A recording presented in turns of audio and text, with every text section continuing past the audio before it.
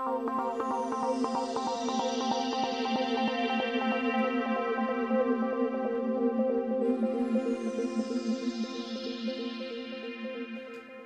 guys, it's Paul from Bushcraft again, and I just thought I'd do a short video on the latest big project that I've just finished, which is a belt kit for a customer in the States. So without further ado, let's get into it. Right, so first things first, obviously we have a belt. You can't have a belt kit without a belt, so that's the foundation for it. So the customer's gone for the Brandy colour with brass fittings, and this belt again is made from 4mm veg tan leather, hand dyed.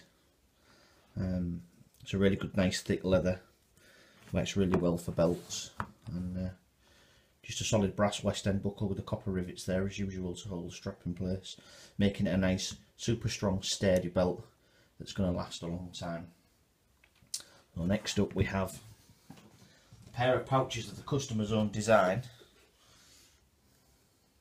which are fairly big, as you can see. They're actually 5" wide by 5" high and 3" deep.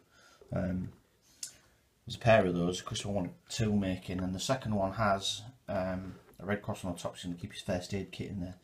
Now these are quite bulky. I had some reservations when he first mentioned the size of these, and I thought, well, they'll be a little bit too big. But to be fair, they're not that big. They're manageable, and like he says, he's probably going to keep them in his rucksack most of the time anyway. But they look quite nice. I went for the buckle fastening on these rather than the press stud because I thought it might be a little bit difficult to get your fingers in there and close them. We're not having anything solid behind it like the tin in the smaller pouches that I put in. But they just have a pair of standard belt loops on the back and my logo. Again, these are made in the Brandy and brass with cream stitching. So that's those.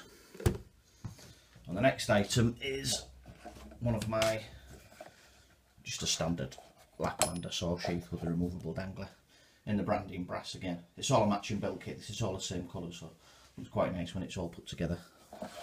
And a Hudson Bay tinder pouch.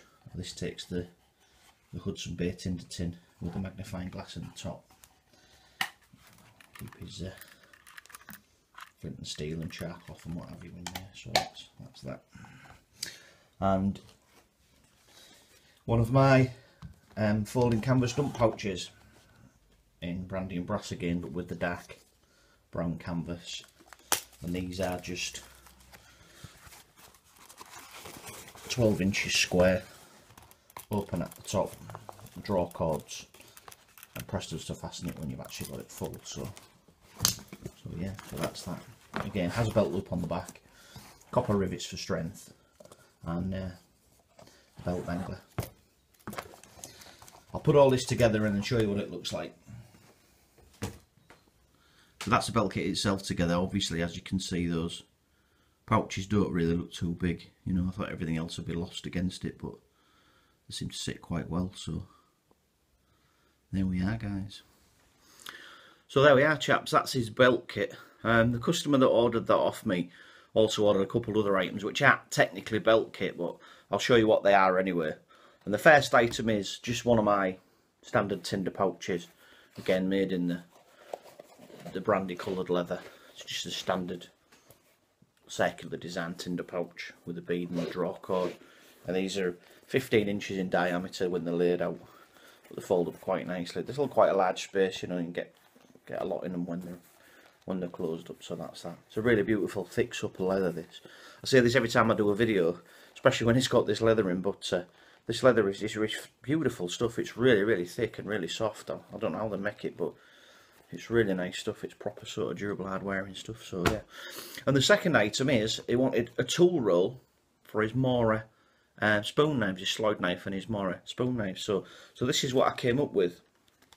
It's again, it's made in the same leather, and we've got a strap around the outside to hold it closed.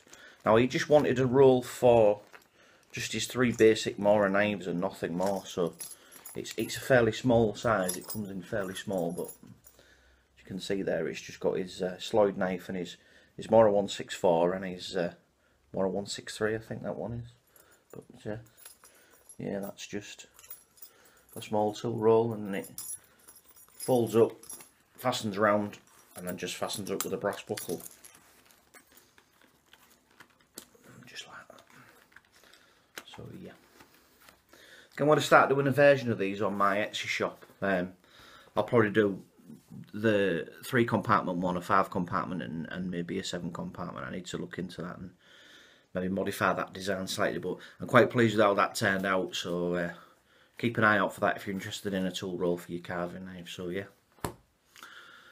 Anyway, thank you guys, thanks for watching. Please remember to like, comment and subscribe, and I hope what you've seen you found helpful.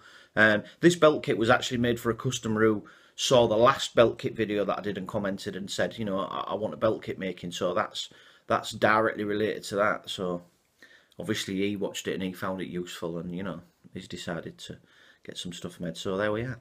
Anyway, thank you guys, thanks for that, and I'll see you in the next video. Bye.